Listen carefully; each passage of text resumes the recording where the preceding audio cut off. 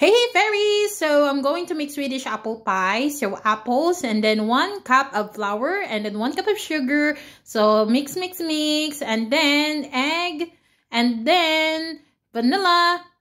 So after that, pinch of salt, shake, shake, shake. I mean, mix, mix, mix. O, diba? Then 2 tablespoons of sugar and then half teaspoon of cannelle or cinnamon powder. Mix, mix, mix. Ayan, preheat ko na po yung oven and then 180 degrees Celsius. And then, ayan, maglalagay ako ng kaunting layer. And then, after that, ilalagay ko na po yung apple with cinnamon powder and then sugar. O, diba? Simple lang po siya. Ayan, lagay-lagay. Pak, laban, corner, bilas! So, ayan po, lagay-lagay. And then, after po nito, ilalagay ko na po yung last layer. Pak, laban, corner. 45 minutes in the oven. Waiting! And then, ayun, tapos na. Thank you so much for watching. Plus, plus!